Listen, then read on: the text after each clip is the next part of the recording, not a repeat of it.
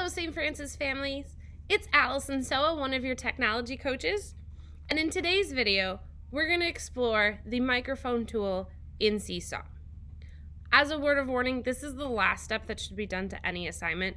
You can't add any text to it or use the drawing tools once the recording has been completed.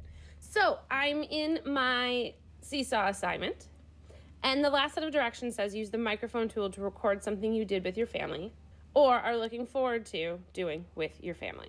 When I press the microphone for the first time, I will need to enable access to the microphone on the device that I'm using. So I'm going to press the microphone tool. It does count down. And I can talk about all the fun things that I would like to do with my family over this weekend. I can also press the draw tool, and it will record what I have to say and the words as I am doing it. So my video plays back. It will spell out hello as I draw it. Another fun tool that is available is the arrow tool. After I tap the arrow tool, many students want to drag the arrow tool, but I just tap it first. I can point to items on my iPad, such as I did this with a tablet, and this is a family device. If I'm happy with my recording, I can press done.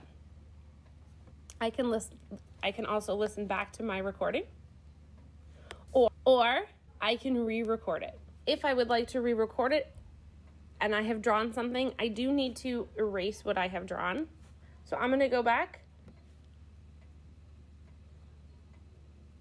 and record something new. I have 5 minutes to record. I can press the pause button. It will pause my recording, and then I can resume it by pressing the flashing microphone.